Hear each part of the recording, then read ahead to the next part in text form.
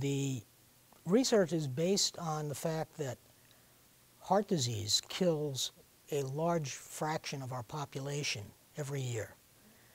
And one of the biggest contributors to heart disease is the formation of atherosclerotic plaque. We had done some preliminary work that showed that exposure to fine particles and ultrafine particles increased plaque formation.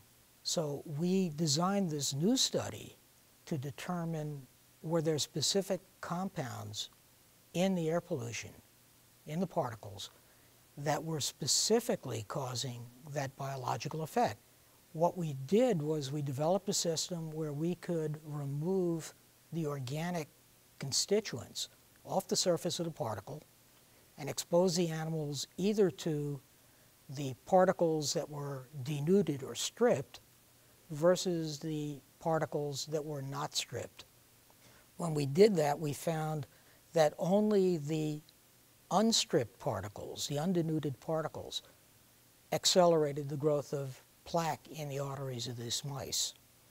But that the denuded particles, the effects were not very different from the exposure to clean air. So this essentially verified our original hypothesis that the organics were very important. The follow-up work is going to involve the question of ozone, because ozone and particles are present very often together, and especially in California. What we're interested in seeing is in situations where you have both ozone and particles present, will we see more of an effect than with either ozone or particles alone?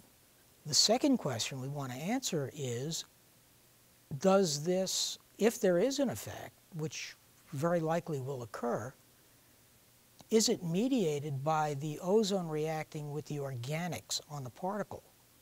So if we remove the ozone-treated particles, or the organics from the ozone-treated particles, will that remove the excess effect? I think the take-home message, well, there are several. One is that the very small particles, the ultrafine particles, are very important, especially for cardiovascular effects. The second message is that it's not just the particles, it's the particles plus the organic constituents that are important. And the third take-home is that the techniques that we were using to remove the organics from the particles are things that are currently being done to help clean up emissions from various combustion sources like diesel trucks and power plants. And this provides an additional rationale. Not only do you remove the particles, or many of them, but the particles that aren't removed are made less toxic. So I think that it says that there could be some real public health benefit from pursuing that line of work.